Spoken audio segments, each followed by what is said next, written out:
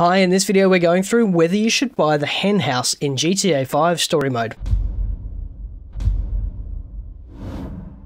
Hi and welcome back, my name's Dan and I'm an old, grumpy gamer. Grand Theft Auto is a truly massive game. Between GTA 5 and the constant updates from Rockstar for GTA Online, there's no shortage of new content and interesting things to do. Join me then in our continuing series, Every Damn Business in GTA 5, as we look at the Grand Theft Auto Story Mode business, the Hen House. Before we dive in, if you're new to the channel, we do how-to guides, news and giveaways, so consider subscribing and ringing the bell to stay up to date. The Hen House becomes available to purchase after completing the Nervous Ron mission and can be purchased by Trevor, Michael or Franklin. But is it really worth it?